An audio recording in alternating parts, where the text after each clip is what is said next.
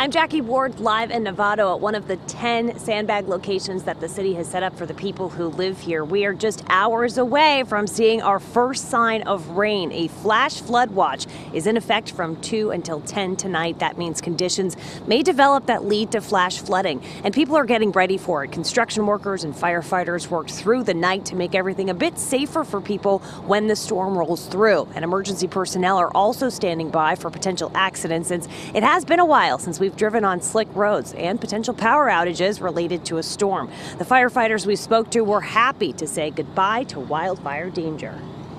Whatever comes after this, we appreciate, but getting this first rain absolutely helps us. We also checked in with the North Maroon Water District, who says for now the rain is welcome but not absolutely needed, with reservoirs already at or near capacity. This sandbag location, along with the 9 others across Novato, will be open until 4 this afternoon. It is 10 sandbags per household. That's the limit. Live in Novato, Jackie Ward, KPIX 5.